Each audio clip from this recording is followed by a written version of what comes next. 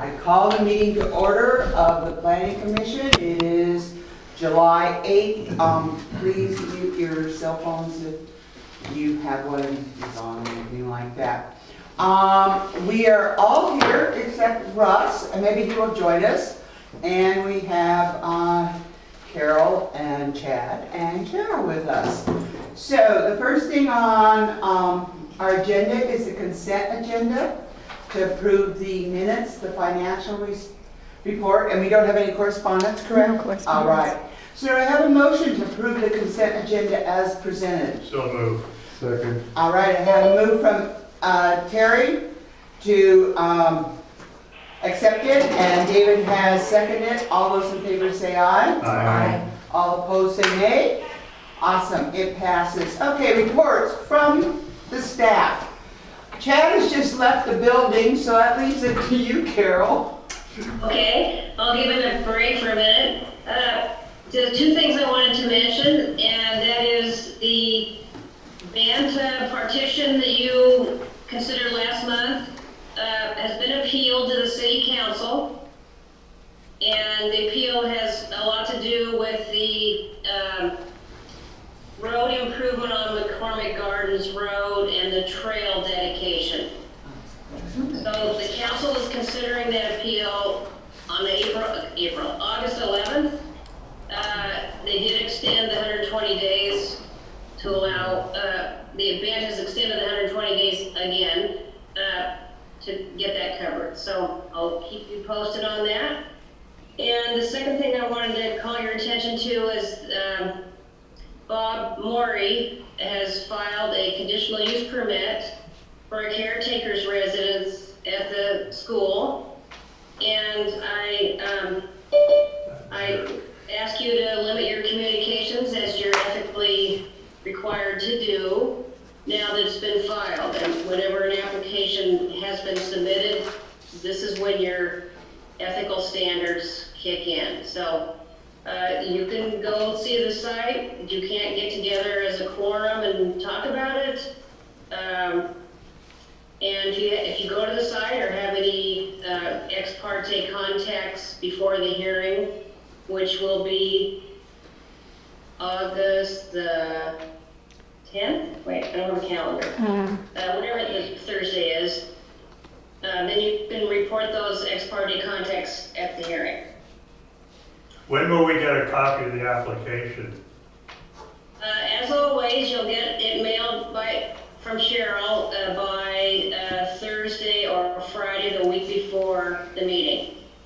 It's the wrong month unless somebody turned it on. Okay. So, I think that's it for now. Any questions about anything else? We did note in the minutes that at last meeting you said that the joint session was going to be July 31st, but indeed you meant August 31st. And, Thank you. And I'm hoping everyone realized that Carol gave the wrong date. What's the joint session? It's the parks. I thought it was the 27th. I think it's Thursday. Yeah. Wait, I need a calendar. It's the 31st. The joint with July 27th is with the Small Business Committee for us, and then you are August 31st. Yes. Yeah. That's and that's going to be That's a joint session. Presentation on the Parks Master Plan to both groups so we can have you both here at the same time. August. Second Thursday in August is 12th. August 12th for the Maury conditional use permit. August 29th as a special meeting date for you. It's the 5th Tuesday of the council, so that's when they have their work sessions. August 31st, not the 29th. Do not listen to Carol. No, she's talking about something different. No, she said August 29th. I give up. That's a Sunday. I know. That would be hard. Okay. Anything else, Carol? I better not. Okay, yeah, good idea. Okay. Chad, do you have anything? Just a few things. So I'll touch on the budget when Ms. Cheryl talks about that as well. But day-to-day building department, where we've got twice as many plans in for single-family dwellings this year as compared to last year. And so you probably all felt that and seen what was going on with that. So we're up to about 20 so far this year, and we've got a bunch yet on the desk to be approved. So it keeps rolling. It seems like rubber prices are starting to come down a little bit, and that might even give a little bit more action that way. Side note, Russ Taggart, I message, he's got a family thing, so he's requesting that he be excused. So moved. I have to ask, he doesn't get to make a motion. Anything else? Yes. Code enforcement, we've been taking care of some noxious vegetation complaints and things. Those are going well. We had some beach vehicle complaints that we took care of. Staff administration, not important. Vacation rentals. We did have 2 parking complaints in June, but they were promptly addressed, and those were the only complaints we got for short-term vacation rentals. Citizen Advisory Committee Parks update. We're going to talk about that here soon, but they are working on that and they are very organized. Small business update. We attended the June meeting. There were some follow-up calls to survey takers. So they are down to 3 people, so we'll probably want to find somebody within the business community that would like to join that group. Highway 101 corridor project that we've been working on. They've been doing some community outreach meetings with various people throughout the community that were assigned to that task. Next thing we're going to be doing here next week is meeting down at the highway and doing a walkthrough with some members of ODOT and the committee and Chief Bowman. Ridge Path construction, we've got some new material in. All the wood has been taken care of, and we're going to be doing construction on that on Tuesday and Thursday of next week. We'll be putting up the columns for the rails and start the decking process, so we're getting very close. Elk Collaborative, we've been just met with them again today. We approved the final draft of the Declaration of Cooperation, meaning tasks that Gearhart will go through to help with the situation, whether it be alleviate or educate or what have you. So those tasks will begin coming out. City Council will be planning for those, and that information will be made public once the ceremony for the Declaration of Cooperation happens. Playground equipment, the mayor was working hard on that. So the total funds raised so far is about $31,000. And Berkeley Sturgill, the young lady with the quarters, raised about $12,300. And we have 3 different quotes we're working through now to take a look at some opportunities. So the mayor is looking through those, and then we'll start coming up with some ideas for a playground, which was kind of elevated in regards to the importance of getting things done. So even before the Parks Master Plan, there may be some playground going in. That's all I've got for now. Yes, ma'am? Do you want to mention anything about a public hearing for that one? For the Playground. Because parks, there's nothing in parks yeah, they just talked about that. that is not a conditional use. Oh, no, not yet. Okay. Thank you. Well, I guess, yeah, I mean, even to put in any playground equipment anywhere in Gearhart, in any one of our parks, it is still the conditional use. So this will be an applicant, the city of Gearhart, and then that will go through the planning commission. So Denied. we'll see how that goes. I'm sure it will be fine. Easy. Unless they're gonna live in it, right? Thank you, Cheryl. Okay, thank you, Chad. Chad, I think you indicated that Cheryl had something, a report. I don't have anything to say. Treasurer's report? We've already done all that. Asked it. Well, I was paying attention to you then. Yeah. Hello. City budget is looking excellent coming into this new year. We have more cash carry forward than I think in the history of Gearhart. So the staff and that has done a fantastic job. So the budget's looking good for the upcoming year, and we've got some exciting projects budgeted for that, such as parks and that sort of thing. So it'll be fun. Okay, all right, thank you for your report. Goals list, do we have any corrections, additions, concerns? We updated it and talked extensively about the last meeting, and now the red is gone, and it's kind of reflecting what we talked about. Is there any concern? Yes, sir. I just had a question. I was wondering if the parks planning people had been asked to add riparian protection standards by anybody, or, because that was on our, we put that as a goal, and I didn't know No. how that was gonna get communicated. Not at this point. You know, I think there was a discussion about that. The focus at the moment is on the parks themselves, and a little bit about the beach, but they really haven't tackled the dunes at this point. So we'll have to check with the Parks Master Plan Committee and insert that. But no, not yet that I know. Yeah, Carol?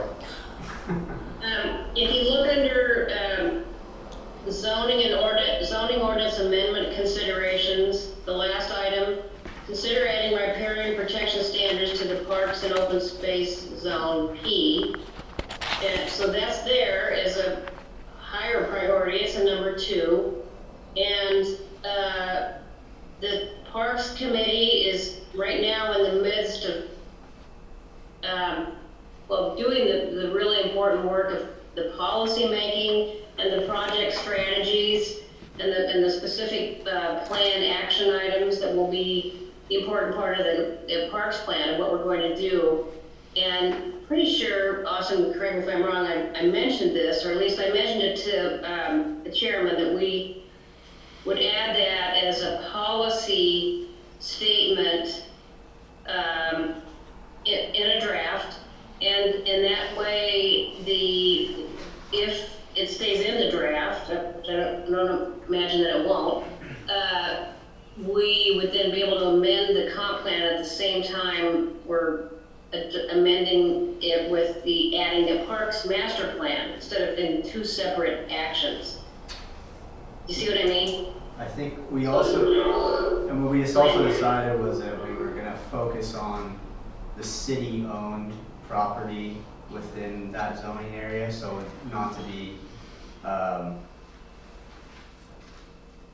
you know, blanketed across everything in the dunes. So there was some language we discussed right after Carol left the last meeting where we just said we had some, like, a statement to say kind of the purpose of the vegetation buffer and like how that would play a role in like maintaining the you know, the overall park's use for residents and habitat and wildlife and the, you know, that use it. So I don't know, we'll see it come up, I think, in the joint meeting. Does that answer your question? Yes, thank you. Okay, and I would also point out that I added something, but I didn't tell you until now. Again? And it's under in process. This is not a big surprise, but in process, the last item, number 2 priority, ongoing, I put the ODOT City Highway 101 Safety Improvement Plan in there just because it's a big deal, and it's planning, it's all planning, and it's just something that we can keep track of, and it should be there because it's another task that's underway. Okay. Thank you, Carol. All right, I think we've done that. Visit, do you have something else? Oh, yes, thank you. So we need to have a motion to excuse Russ. I'm sorry. So So moved. Second it. Okay, I'm gonna let Stephanie. Okay, moved by Terry and seconded by Stephanie to excuse Russ from the meeting tonight. All those in favor say aye. Aye. Okay, Aye. opposed? All right, there's no one there. All right, take care of that. Visitors' comments. Oh, I forgot. Commissioners. I'm sorry, I missed that. Commissioners' report. Does anyone have anything to report as a commissioner? All right. Visitors' comments. Tom, do you have anything to say? I don't. He's the only one there, and RJ? And RJ is usually silent. Okay. I don't think so. All right, so we're going to move ahead to the public hearing. When this is the public hearing 21-02 CU, Speakman Conditional Use at 1368 Pacific Way. I will open the hearing on that. The first thing I have to do is read a disclosure statement. These people have heard me read it many times, but I still have to read it. All persons testifying shall be deemed parties to the application and must provide their name and full mailing address if they wish to be notified of the decision, continuances, appeals, or other procedural actions required by the code. The city zoning code specifies applicable criteria to be relied upon in making a decision. Those criteria and findings of fact are in the city's staff report. Public testimony should be limited to those criteria and findings of fact or to other city or state land use standards that the person testifying believes apply to proposed land use action. Failure to raise an issue in person or in writing with sufficient detail to afford the hearing body and parties to the hearing an opportunity to respond to that issue precludes appeal to the City Council or Land Use Board of Appeals or to seek damages in circuit court due to a condition of approval. Before the conclusion of the initial evidentiary hearing, any participant may ask the Planning Commission for an opportunity to present additional relevant evidence, arguments, or testimony that is within the scope of the hearing. The hearing body shall grant the request by scheduling a date to finish the hearing, a continuance to a time and date certain, or by leaving the record open for additional evidence, argument, or testimony pursuant to ORS 197.763(6)A through E. Need to ask the commissioners if they need to declare a conflict of interest in ex parte contact or personal bias. No. Hearing none. Oh, yes, sir. I just wanted, it's not probably a conflict of interest, but I talked to the Speakmans before they even applied for the application. When they were thinking about buying the building, they were seeking some clarification on some of the zoning coding and stuff like that, as well as John Emmerling, who sold the property to him. So I just wanted to make Okay, no, that's good that you let us know, but that was before they put in an application or anything, Yep. correct? Yeah. All right, I need to ask the audience, that would be you and Tom, yes. Are there any challenges to the commission's ability to make an impartial decision? Okay, it is time for the staff report, Carol. Okay, if everybody has had a chance to review it, I hope, because I'm going to whiz through this just to make sure we're all on the same page. This is an application for, where did I go? Oh, thank you, Chad. You're small now. Initial use permit to, he's so good and preempts everything I say by putting the map up, which is a conditional use permit to use an estimated 26% of a gallery business as a residence in a C2 zone.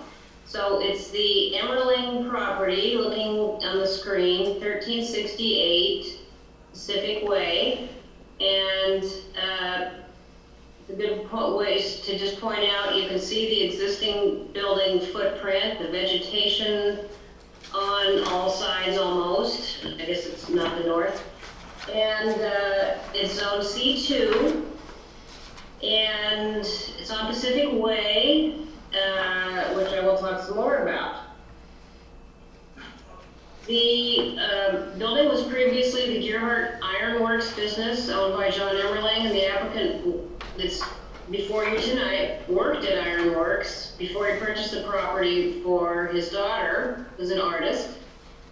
And she'll use the space for a kiln, a workroom, a storage space, a showroom for clients, and if approved, a studio apartment. Of course, they would modify the space to add the apartment. The residents will occupy 26% of the existing floor area, and the front of the building, joining the street, there's an established garden, which is also the location of the building's septic system that was installed in 2003. The applicant said the septic system is regularly serviced under contract by Septec, And the applicant anticipates the business will be open to the public 3 to 5 days a week, usually including weekends, from 11 a.m. to 5 p.m. The project was sent around to all the city departments and there were no objections raised. The property is zoned C2, and the city finds that the C2 zone also allows outright or conditional uses that are allowed in the C1 zone. C1 zone thereby allows an arts and crafts gallery and a studio outright as a conditional use, which is why it's before you. And a residence in conjunction with the permitted use where the residential use does not exceed 50% of the building's floor area. So they're asking for that conditional use part for the residence, which we've never, this will be our first use of that new policy that was adopted by the city last December for the C1 zone. Other zoning aspects, well, the tsunami hazard overlay zone, of course, covers most of Gearhart, and this would be an area, but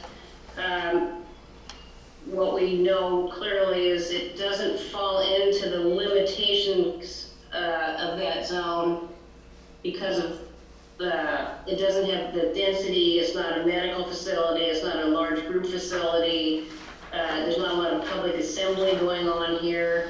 It's just a single-family residence being added to an existing business. So, but just to get practice using that tsunami overlay zone, I thought I would point that out to you.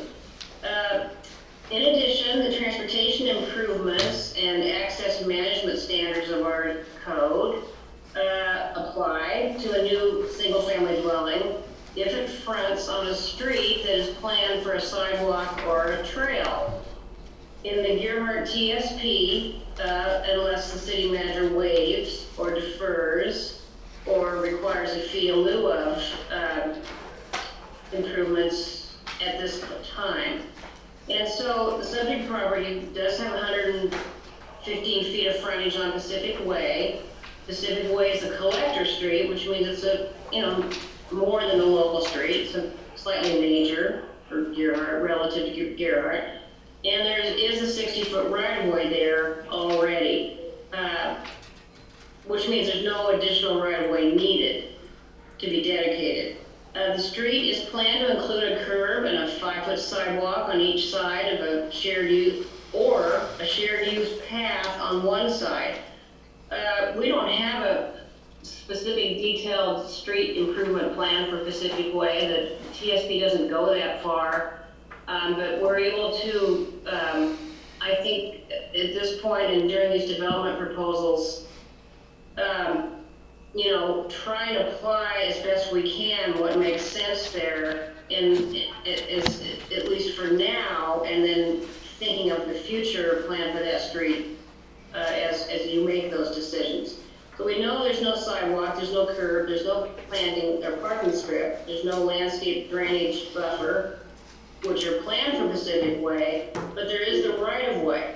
And so the city, we think the best solution is to determine what type of improvement would be feasible at this time, based on the existing conditions and associated with this permit.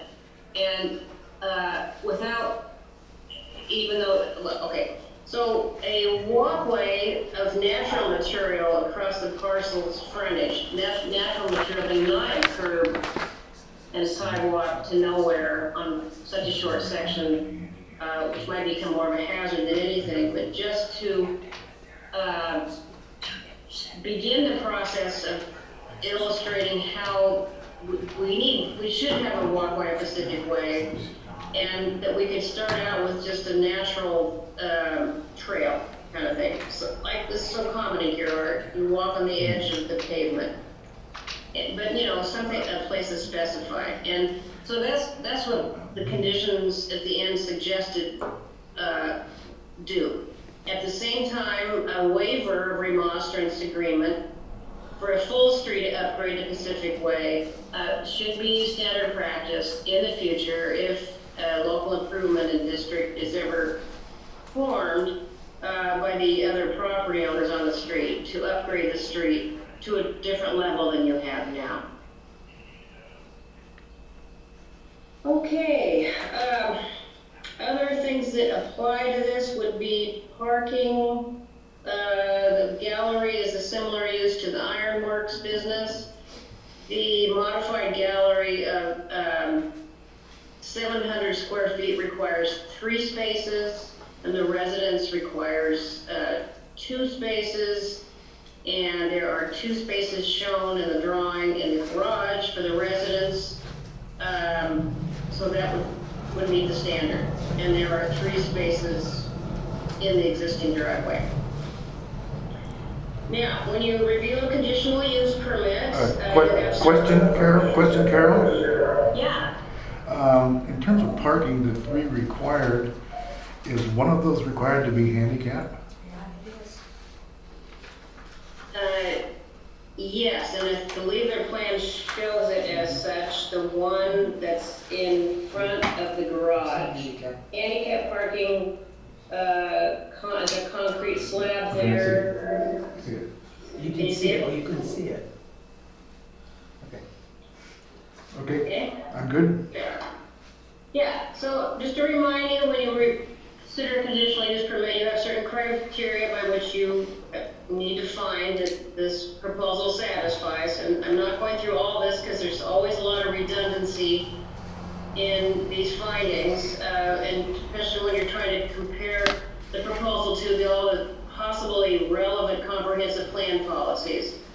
But you know, there's affordable housing. It's its goal of the city to ensure decent affordable housing is provided for all residents, and we find the city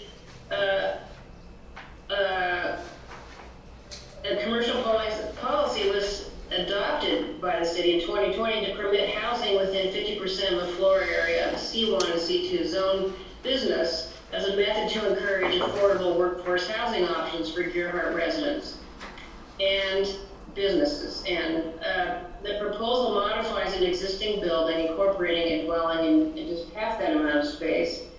And it does provide then some housing options that there is not much of at this time. And this is the first use of that new policy. We'd also find that, I think I just said that, well, at the same time, it's preserving the predominantly residential character of Gerhardt. Admittedly, it's just one residence, but you know, that's consistent. The residence is consistent with that policy too. The amount of land devoted to commercial use shall be compatible with Gerhardt's residential character, and so the amount of land in this case will not change. Same amount of land, and actually it shrinks a little bit by putting a residence in it. So that is certainly consistent with that policy. Are we to avoid becoming a tourist destination, to achieve this policy through our land use regulations only allow a limited level of tourist development, and we find that the existing building footprint actually decreases rather than increases the amount of commercial space.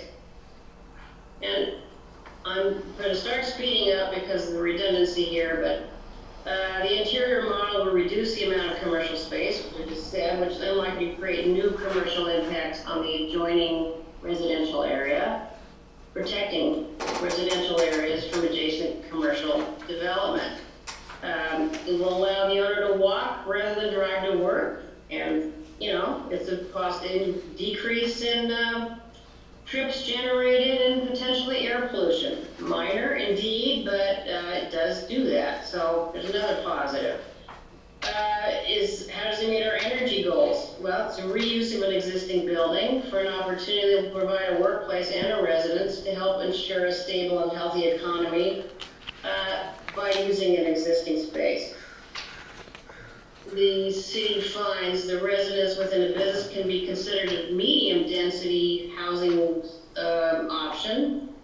It's a half a block from Highway 101, which is a high capacity corridor, so you're putting a work-live occupancy use in this higher capacity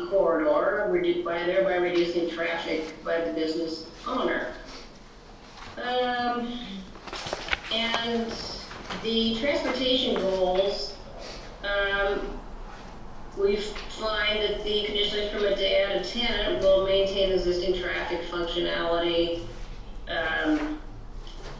with really little impact. So in all above, the above findings indicate that residents in a commercial space is compliant with several plan policies and the intent of the C2 zone. Addition of a single dwelling will decrease, not increase daily traffic trips. The workshop will not create parking problems, odors, or noise in the area. The limited size of the space and the limited hours of operation would provide some assurance the use will maintain compatibility with both commercial and residential uses in the neighborhood. And the 26% of the building being used provides a good housing option. So that's the whole one criterion is, does this proposal comply with the comprehensive plan? And I can't find any way that it doesn't. Second criterion has to do with, is there a demand? And we would say there's obviously a demand because the applicant is requesting this. And we do know there's a demand for affordable housing, and that the prior use and this use are quite similar. So adding a living space will, not affect the surrounding properties in any negative way, and actually could be positive. The facilities and services are all there. The site and landscaping are attractive. It's well maintained. They have the extra land for the residential septic that needs to be incorporated, and there's really no topography or soil conditions that are affected in any way negatively by the modifications. I'm just moving right on now because I think everything else, this is like one of the most positive land use applications I think I've ever had the privilege of working on in so many ways. It just is, if you had a chance to go look at the building, it's a perfectly suited use to put the residence and gallery together in a very attractive space. And it's really a win-win for everybody. You have three options for your decision. You can approve it with conditions, which I'll mention. You can continue this to a later date, or you can deny it with some findings that are not positive, like the ones I just proposed. Staff recommends you approve it. There's no more than 50% of the total floor area. It meets all the criteria with the conditions listed on page 11. That's the only one. Yeah. And those are prior to issuance of an occupancy permit, if feasible, as determined by the city staff, and I think you can entrust us to figure this out, how to do it best. 5-foot wide walkway shall be constructed in the Pacific Way frontage. It's 115 feet in accordance with specifications established by the city, and this may either be a natural surface or a hard surface, as determined most practical. In addition, a waiver of remonstrance for the owner to participate in future street improvement to Pacific Way, if that comes to fruition, and that would be executed between the city and the applicant. Number 2 is that they file for a sign permit. There's no discussion of signage yet, but that's something the city will deal with. Number 3, if the applicant's encouraged to provide a bicycle rack in the entry area, but I don't think we could mandate it. It wouldn't hurt. Might actually attract a bicycle rider, and instead of car. And then, prior to occupancy, they will have to provide the DEQ Classic County Health Department approval for the new restroom. So that's the end of my report. I'm happy to answer any questions. Do we have any questions for Carol at this time? Okay. I do. Oh, David has a question for you. I have 2 questions. One, there's no mention of employees with the business. Can you expand on that at all? Are you asking Carol? Let the applicant do that Yeah, when they okay. make their presentation, but We'll I wait don't for that. think there are any employees. Was there anything about her report? No. No, They're okay. both at the end. All right, awesome. Okay, thank you, Carol. Carol's good. Carol's good, okay. So what we'll do is you will do your presentation, then we'll ask for anyone that, a proponent of it, again, we don't have people, or opponents, or any neutral comments. And then if there's anything that, if someone does come and say something, for instance, you can rebut it, and then we'll close the public hearing, we'll have a discussion amongst ourselves. We may have questions for you specifically, okay? Okay. So it is now your time. So identify yourself, please, for the recording, so we... Okay, I'm Cummins Speakman, otherwise known as Jay Speakman. Legal name is Cummins Speakman, 201 South Cottage Avenue in Deer Heart.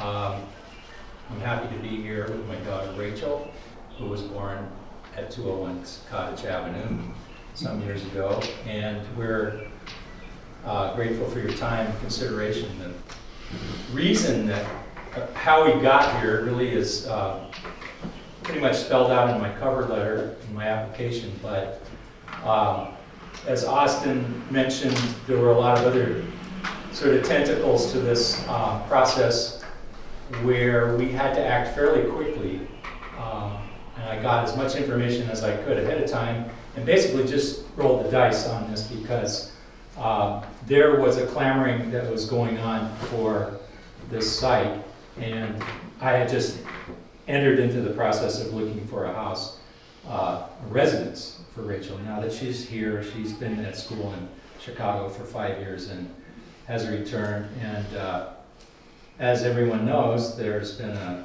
kind of a stampede. And after looking at the price of residences and the inflation that was going on, I decided, because of the simple fact that she's now renting a studio in Cannon Beach and a house in Seaside, the total rent together is pretty significant. And so I started looking at commercial property and found that this was available. I knew about the building.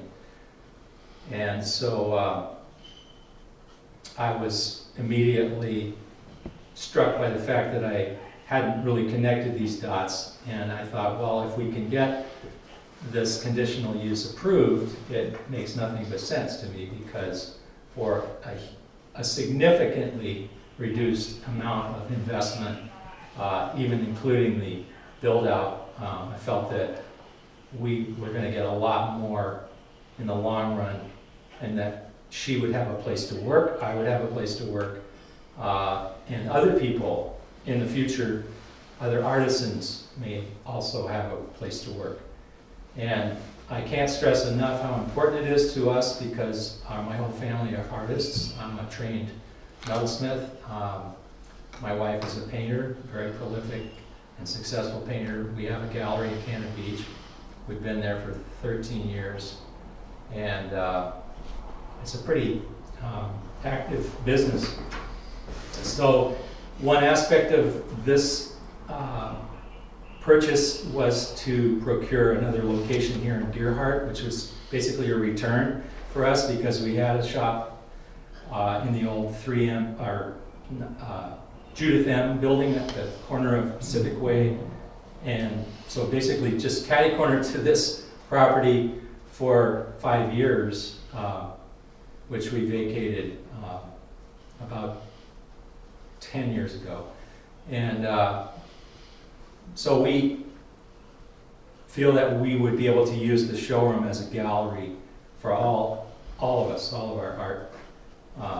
And I can have Rachel speak to that, because she'll be the primary artist there. So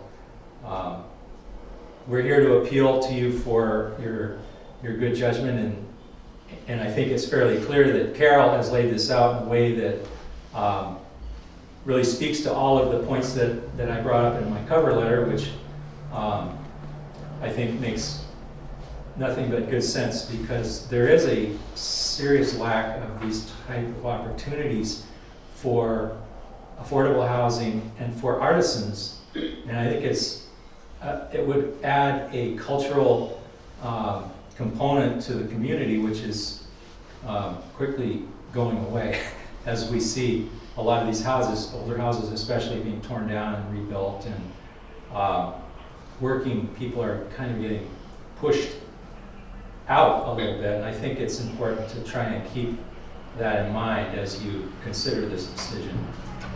So thanks for your time, and I'll answer any questions, and we can get down into the weeds if you'd like on Does this. your daughter want to say anything? Did you want to speak, or has he spoken for you? He pretty much covered everything, yeah. He's covered it, great. Yeah. So I do have a question for you. There are 4 conditions here that Carol laid out in her report. Some kind of walkway or something in front of, on Pacific Way, and the waiver of remonstrance, and the sign permit, which is just kind of, you're gonna have to do that anyway. A possible bike rack, which we laughed at, but people do ride bikes, and the septic system approval. Do you have any problems with any of those? No. Any objections to it? I guess that's what I'm really asking. No, I'm not in a position to object, but I don't really know the conditions or the minutia of some of these things. A bike rack is a positive. That's easy. I ride my bike almost every day. I will be riding it over to across the highway from our house. Rachel rides a bike, so that's a definite. That's easy.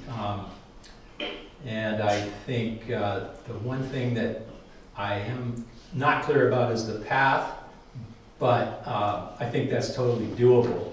The only thing that I might bring up is, if I might just point out on this map, or this aerial view, if you come off of 101 right here on this property, the Brassard property, this is a large grove of ponderosa pine. There are about 6 of them. And I don't know, I'd say they're probably 30 to 40 years old. 3-foot in diameter trunks. They're on city property. And on our property is a large maple, which is multi-trunk, really a large maple right in the right of way. And that could be a problem if we are asked to provide a path. It's going to have to either go around it, or the tree has to be removed. So without knowing all the details of exactly where that line comes through, I can't really say whether that's going to be a problem, but I certainly would agree to anything that is required. Those kinds of issues would be worked out with the city. Yeah. Because the city doesn't want to see any trees disappear. So I'm sure that the city manager would be able to work with you, right? Yes, ma'am. Okay. So I just wanted to see how we were on those conditions. Yeah. You had some questions, David? Are you I still? do. And one just came up as you're talking about the giant maple. Could you take some inspiration from the drive-through redwoods in California? I'm not talking drive-through, but ride your bike through. The other questions I had was, there's no mention of employees. Is that planned or accounted for in any way? Part of the purpose of having me live there is that I would be running the gallery space and working there. So it reduces the need for workers to come to the space. But, I mean, there may be one other employee for I'm just the trying to gallery purpose. anticipate when you've got some heavy work to do, that you may not be qualified to work with machinery or equipment for your own safety. I'm just curious about that. If you would need to bring somebody on a regular basis or not. I doubt it. Not for the sort of work that we're going to be doing. And I think that would be addressed by your occupancy permit and your city building, your city licensing. Oh, so wait, during construction? Is that what you're? No, during Oh. operation of your business, because you'll be paying tax based on yourself and however many employees you have in the business. Mm-hmm. So I think the city will take care of that. And the next question I had was the septic tank in the driveway. Is that good? Has that been shown to stand up to vehicle traffic? been trying to have a meeting with the excavator. It's a very busy time of year. Keith, yeah. He's pretty taken up, I guess, at this point, but we've been texting, and his answers are very short, like, got it, will do, okay, so I haven't really been able to get him over there, but I think if this passes, first thing I'm going to do is say, okay, Keith, let's meet down there because I have now been approved and I want to go ahead with the septic system improvement. I've already talked to his man, George? George. Yeah. George is very knowledgeable about setbacks, slope, all of that stuff. This will be, as proposed, we already have a bid, I have it here, for a bottomless sand filter of 360 square feet, which is the minimum, and a 1,500 gallon buried tank, 2-chamber, and a dosing system, which some of you are probably familiar with. The location of the tank may very well be where it now sits. It would have to be a tank that's deep enough and also heavy enough to sustain, vehicle traffic. But it's hard to find a place to put a tank where there is enough slope to be able to drain to it, because the entire building is on a slab now with an outfall under the slab, so we kind of have to work with what's there. And it does come out right in that corner of that L. And so I think that's probably what we're going to try and do, short of cutting a big slot through that. I'm sure you guys will figure out something smart to address that. Yeah. I was just kind of concerned that I'm always worried about vehicles on top of septic systems, whether it's the tanks or the lines or the drainage field. I'm just always concerned about that because it tends to shorten the life. And I've had a lot of projects of my own just evaporate, go away because they didn't pay attention to driving on their septic systems. Well, what I would say in answer to that is that for 23 years that tank has been there, he's had tractor trailers back into that with steel from Portland numerous times. That's the supply door into the ironworks. And will remain so, I'm sure. Yeah, and we're not proposing doing ironwork on any large scale. If we do, it would be on a fairly small scale. But nevertheless, you have to address that if we sold the building to somebody that wanted to turn it back into an ironworks or a concrete cutting facility, then you'd have some heavy traffic over the top of that tank. But I'm going to leave that up to Keith because I'm not really familiar with the codes, and if we can avoid it, we will. That's a good direction to take. Next question I had was about emergency access to the residents, firefighters or medical technicians to around to the east and north side of the building, of the residence area. Would they be? Are you planning windows and doors? The actual, I haven't shown the entire building with entrances. Let's see, there is a drawing. I'm not so much worried about the entire building, but the residentials. Well, it would be, what I'm getting at is it would be through these two doors, which are shown as residence parking, into the workroom, and then there will be an entrance, which I haven't shown, from the workroom into the residence. So that's access from the driveway. There's also an entrance to the showroom, which would provide a second entrance into the residence, which would be a fire door. And there's a third door right in the corner on the southeast corner that is shown in the proposed plan that's on graph paper. That's a third entrance to the outside from the residence. So there are 3 actual entrances to the residence. Okay. And those are already there, and we're not going to change that. But Mark Bryan has told me that he's going to require fire doors if we replace them, and we intend to. Which is rated doors with closers. So my question really stems from, what if there's a fire in the kitchen, which is kind of a central area in the residence, and if it's spread beyond the kitchen, it would probably make the hallway between the showroom inaccessible. It might make the access to the living room inaccessible to the kitchen if there's a fire in the kitchen. So I'm sure the fire marshal or the building official will look at that and make sure that you've got a backup exit from the sleeping area. And the last question comment I had was about,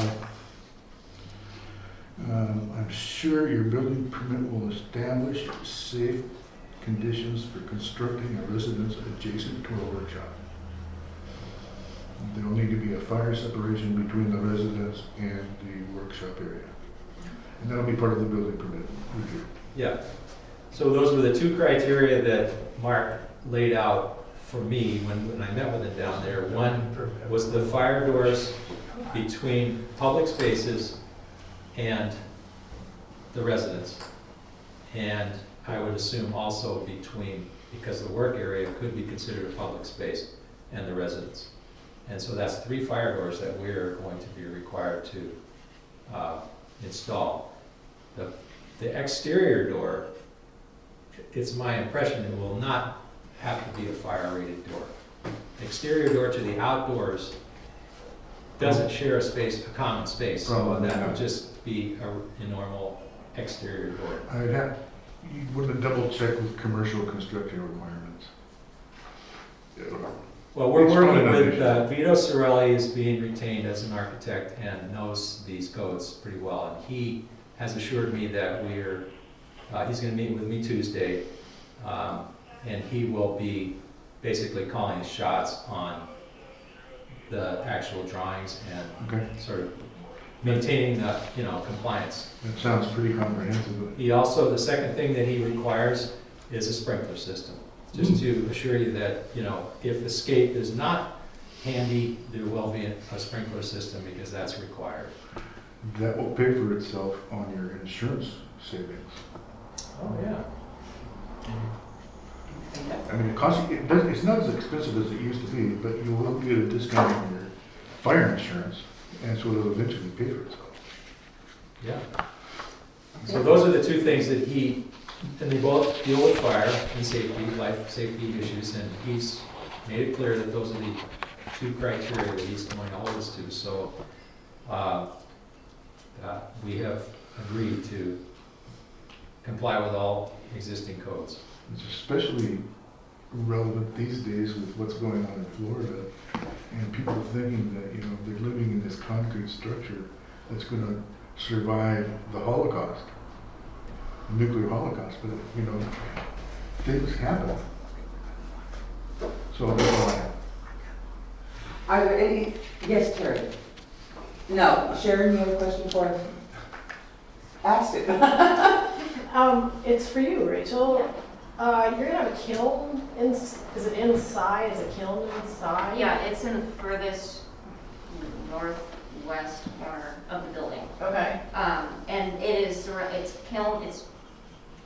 kiln brick, and it's contained, and they're designed to contain fire, so they're really safe things. And then we have a firewall on both sides, or a heat wall. Okay, and is the kiln, I'm sorry for my ignorance, is the kiln vented to the outside? Yes, or? it is. It is? Yeah. And are there environmental precautions or rules that you have to follow for what's being vented out? Or I'm sorry, I don't know. Well, just air quality standards that are set in place by, the government. But those are pretty liberal, considering that if I fired glazes with color, that would be the only toxic gas that would be coming out of that. But it's in very small quantities, and in my work, I personally don't use that because I'm very mindful of that. Okay. But yes, that is a good question. So, yeah. But I can also provide more information on that if that is a concern to anybody too. Well, I was just curious about it because I don't know that much about Yeah. these things, and I didn't know if the DEQ got involved in that or how that. No, not particularly.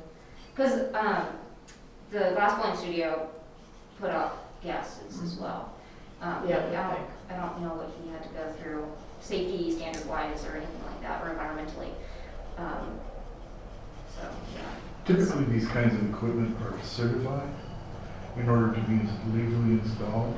And without the certification, a contractor could be in trouble to install it, something like that. Well, they have a built-in filter system already Yeah. in the kiln, so. Oh, okay. Yeah, I was just curious. I didn't. Okay. Thanks. Any questions from either of you? Okay. We have so bored everyone that was listening to us that they've all left, right? So, no. Is someone there? Do we have any? I need to ask for proponents if there's anyone out there. Is there anyone out there, Trevor? Yeah, we have. Oh. RJ. RJ. RJ, and RJ's probably doing Yeah, it he's for in- the newspaper. He's in trouble. Yeah. So I don't think I have any proponents, and I don't think I have any opponents, and I don't think I have any neutral comments, and the applicant doesn't have anything to rebut. So I will close the public hearing. This is a time for commission discussion. Is there any discussion? Yes, Mr. Graff. I think it's a fabulous program. It fits in with what we talked about, having somebody live in a space and work in a space. And it just shows what we did was really a good idea. And I move to accept it with the conditions, or approve it with the four conditions. So second. Okay, so I have a motion, pardon? I know. Can I make a comment first? No, I have to quiet him first. No, I first have to say, I have a motion by Commissioner Graff, with a second by Mr. Tomlinson to approve the Conditional use. with conditional uses, yes. Now we have discussion. Do you want to say something, Stephanie? I do want to say something. I really appreciate your cover letter and the ease of reading all of your drawings. I think this is the most complete, easy to process application we've ever had, at least during my time, which hasn't been as long as many others. Thank you very much for all the detail. Okay. Well, you can thank the city planner for helping me to make a decent proposal, because I was told, just keep it simple and readable, and so I guess I achieved that. You certainly did. You did Yeah, well. my husband is an artist and a photographer, and we've been in that building many, many times, and this is a fabulous idea. Thank you. And did you want to say something? I guess my only other question about a conditional use is, does that conditional use travel with the property if it transfers title? Yes, Carol, you could probably answer that better, but I believe the conditional use stays with the property. So if you sell that property, people can move in there. Yeah, the only other way I've seen that work is that one of the conditions that you can put on there is that it expires after a period of time and they have to reapply. But in this case, that hasn't been one of the conditions, so it would stay with that property in perpetuity until there was either an occupancy change or a business type change. Yeah. That's the key. And unless there's an occupancy change, the